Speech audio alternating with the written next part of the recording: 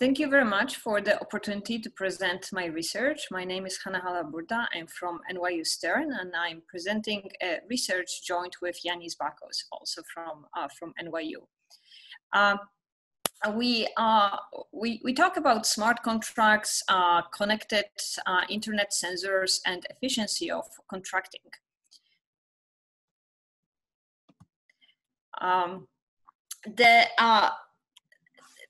The interest in blockchain technologies has been closely tied to the promise of smart contracts to change business interactions, and making the business landscape more decentralized and democratic.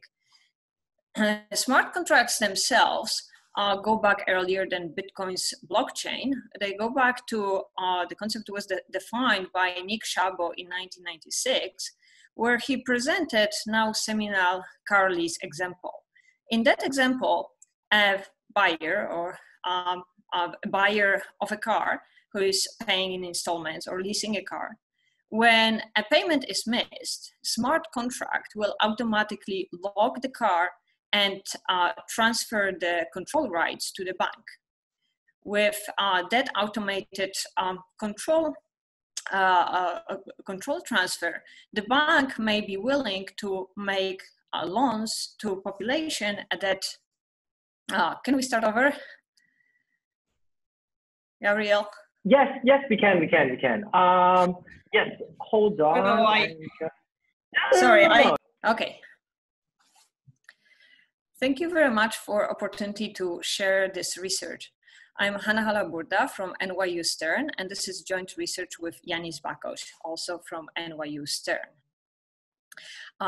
The huge interest in blockchain is closely related to the promise of smart contracts to change interactions and make the business landscape more decentralized and democratic. The concept of smart contracts themselves comes from earlier times than Bitcoin's blockchain, because it goes back to 1996 to Nick Szabo's definition of smart contracts, and the first example, the now most seminal example of a car lease, where a buyer of a car, upon missing, if the buyer of the car misses a payment on a car, then the smart contract automatically locks the car and transfers the control over the car to the bank. This automation of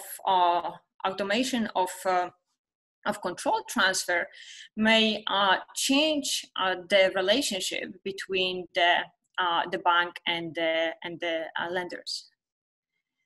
Now, the examples of how smart contracts can be implemented and how they can change the business relationship have multiplied over the past decade.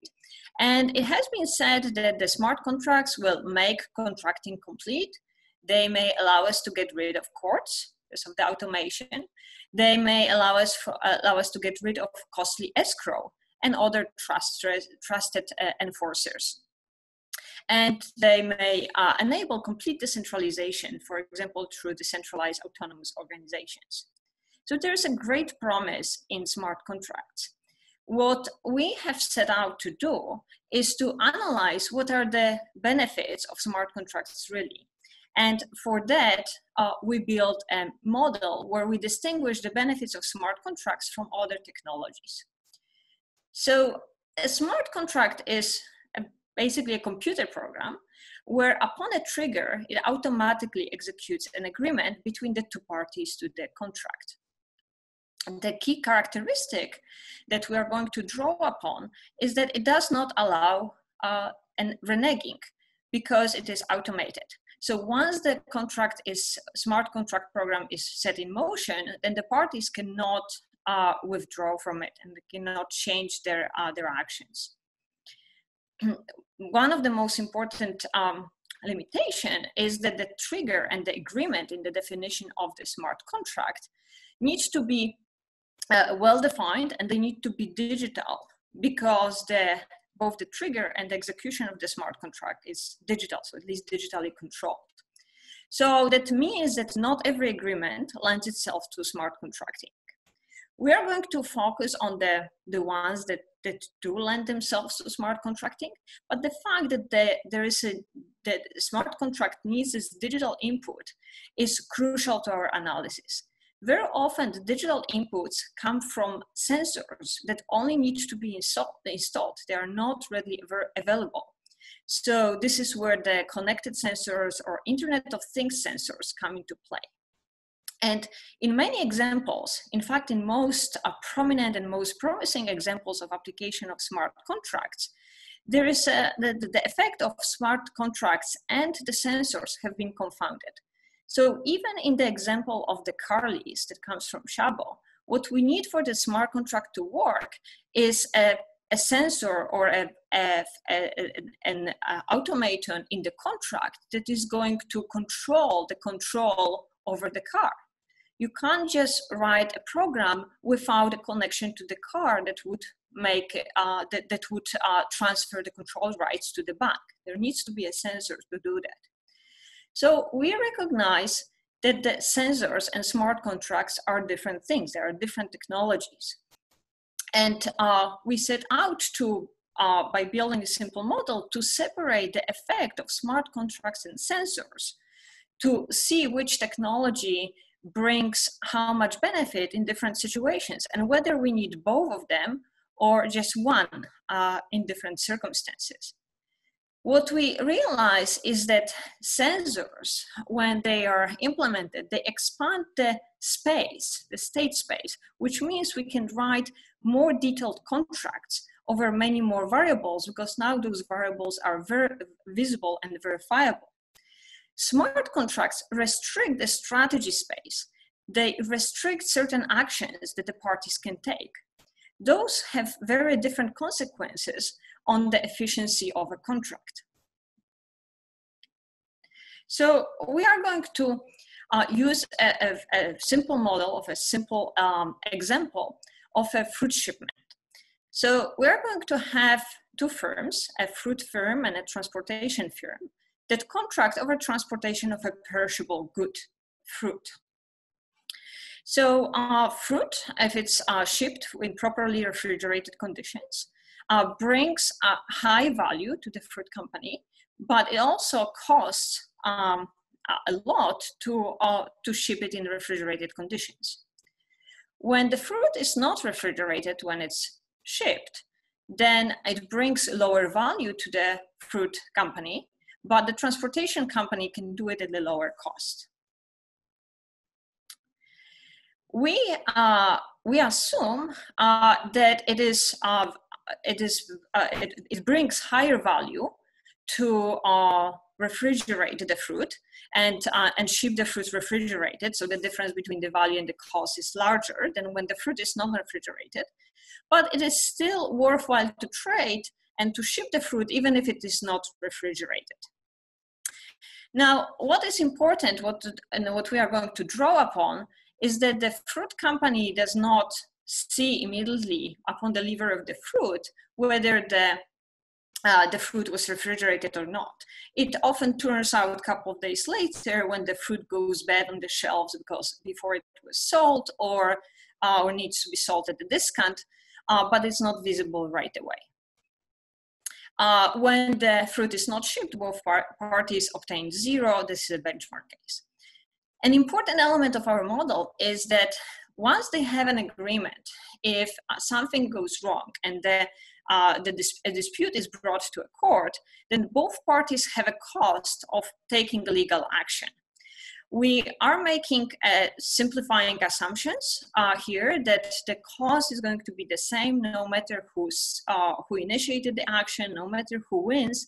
And we're going to also assume, for simplicity of the argument right now, that the courts are always fair and they always have the ability to enforce the contract terms in full. The model can be modified to incorporate other modifications or other aspects, but we want to bring out the main idea of what is the difference between the smart contracts and sensors in this situation. So in this initial situation, before bringing any additional technology, smart contracts or sensors, the refrigeration is not observable to the firm company, nor is verifiable to court. Therefore, the contract cannot be written taking into account whether the fruit is refrigerated or not. What is visible and verifiable is whether a payment has been made and whether the fruit was delivered at all. So we are going to assume that there is already some information that is available, and we would need sensors to bring in more information. So the game in its extensive form is represented in this tree. So what we see is that the transportation company, upon assigning the contract, has a choice of providing low quality delivery, which is without refrigeration, high quality delivery with refrigeration, or no delivery. If the fruit is delivered, now the fruit company can pay according to the contract, or they can renege and not pay at all. If they do not pay, the transportation company can bring the case to court, and and if it takes the case to court, then incurring the cost lambda. After incurring the cost lambda, the terms of the contract are enforced. So in this initial case, without any additional technology, what we see is that trading is never efficient.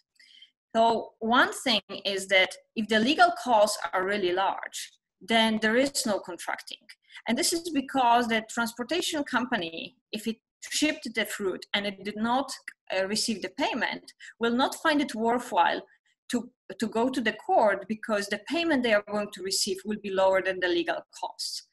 If so, they are not going to go to court if they are not being paid, knowing that the fruit company is not going to pay upon delivery, and knowing that the transportation company is not going to deliver the fruit, and they are not going to sign the contract.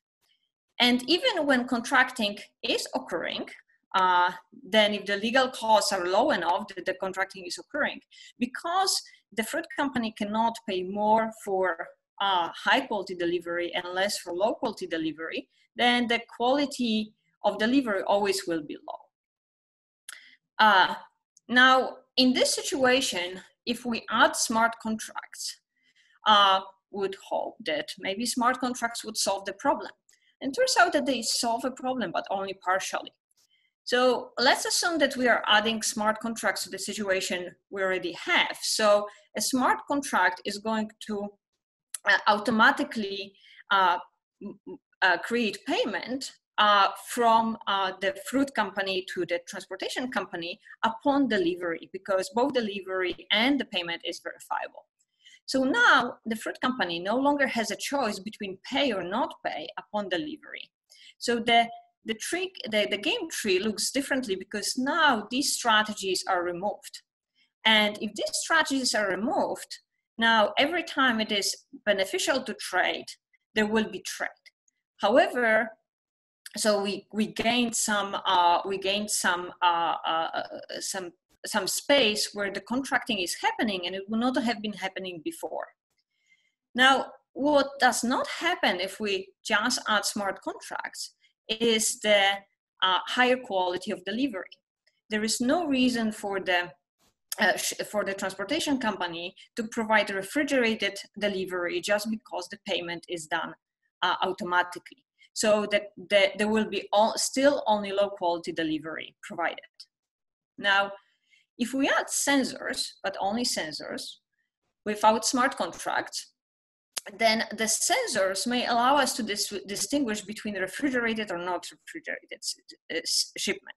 So what we imagine here is a type of temperature sensors that are put in within a transportation package, or close to the fruit, or in the container, and they register the temperature, and they can show upon the delivery, or maybe even earlier, whether the temperature has exceeded the limits, the accepted bounds. And if it has not exceeded accepted bounds, then it is considered to be high quality delivery. And if it has exceeded, then it is a low quality delivery. With that, now we are able to write a contract that is going to pay different price if the delivery is high quality, and a different price if the the delivery quality is low. With that, in equilibrium, we are going to get a high quality delivery when delivery occurs, because it is possible to write a contract that gives proper incentives. So this is a nice improvement. But just having smart contracts is not taking away the problem that if the price that the transportation company is going to receive for high quality delivery is exceeding the legal costs, then again, the transportation company is not going to seek legal action if it's not being paid. Therefore, fruit company is not going to pay, and therefore, transportation company does not want to sign a contract in the first place. So while the sensors are increasing the quality of delivery, they are not improving on the region where contracting is not happening because legal costs are too high.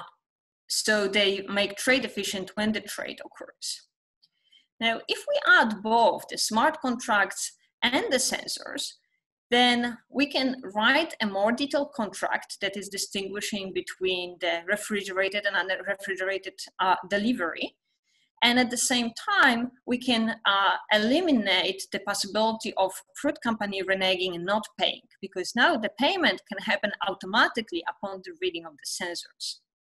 With that, we are achieving efficient trade for all parameter regions.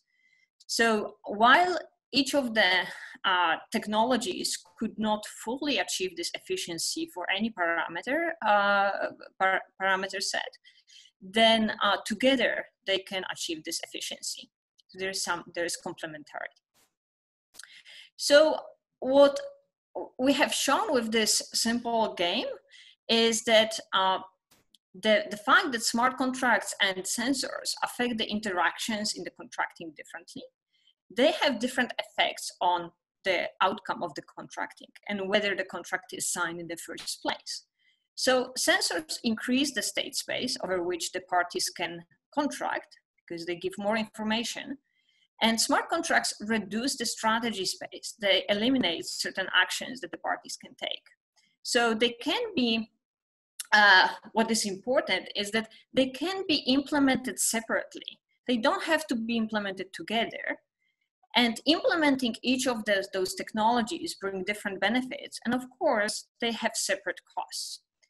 So what we are seeing from this summary table here is that smart contracts, when we implement smart contracts, we are extending the possibility, we're extending situations in which the contract is signed at all. But if we add sensors, then we are going to improve the quality of the service when the contracting happens. So those two technologies have different results, different effects on contracting. Now, with that, we actually can say more about whether it is beneficial to adopt one of the technologies, the other technology, or both of them together. And it may not always be best to implement both, and may not always be beneficial to implement smart contracts or to implement the sensors. So what is beneficial depends on the cost of implementing smart contracts, cost of implementing the sensors, and the legal costs. The legal costs are the driving force here, because this is where smart contracts are, the automatic execution in smart contracts is playing a big role. So what we find is that under some conditions, adding second technology brings no benefit. When we have smart contracts, then Internet of Things is not adding anything. And if we have sensors, then smart contracts are not adding anything. And in other times, it is beneficial to implement one technology only if it makes sense to implement both. So one of them in itself is not adding benefit, only together. So it is important to see under what conditions we get different results. So first of all, if the legal costs are relatively low, are actually medium in this graph, if the legal costs are very low, it never makes sense to implement smart contracts if the smart contracts are costly to implement, because they do not bring additional efficiency in contracting. However, if the smart contracts are medium, between, then it make sense to implement smart contracts, but only without the sensors.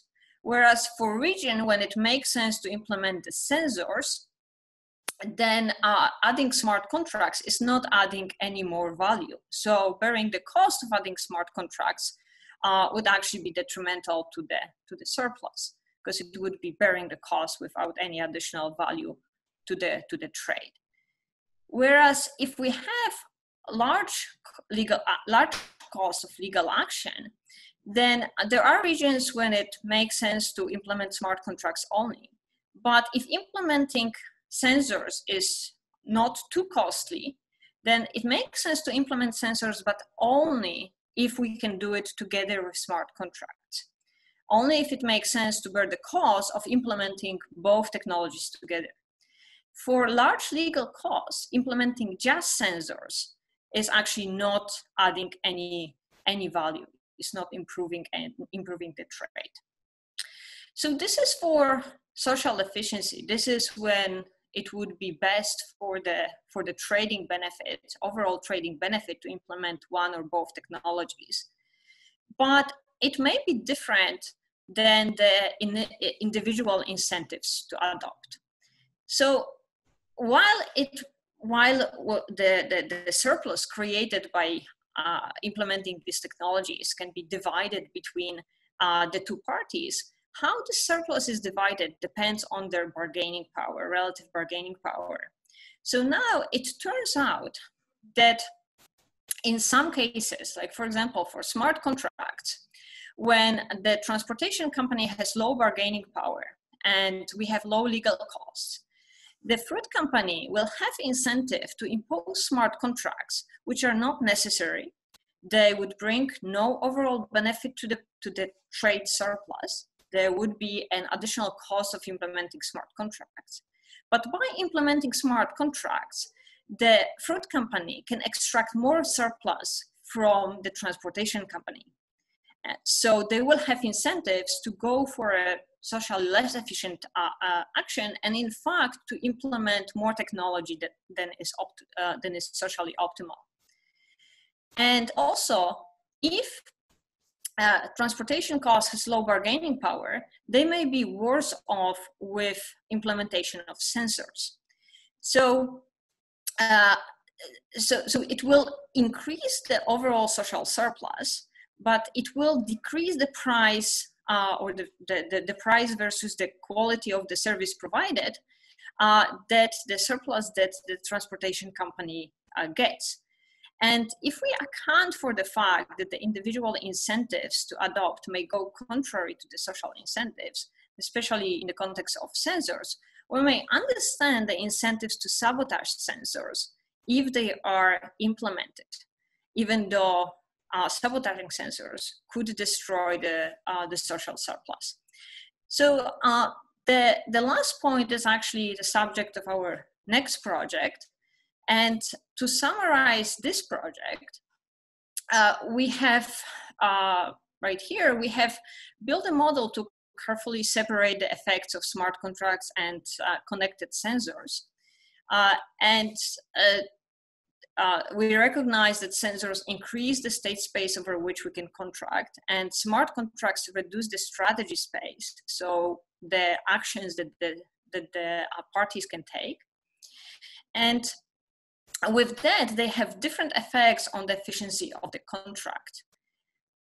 And as they have different effect on the efficiency of the contracting, and they have different costs of implementation, we derive conditions where it is socially optimal to adopt one of the technologies or both of them together.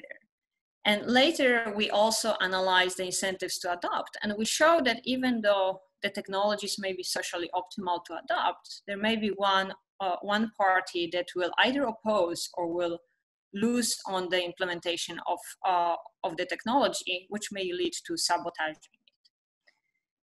So with that, let me thank you. And I look forward to the Q&A. Thank you very much.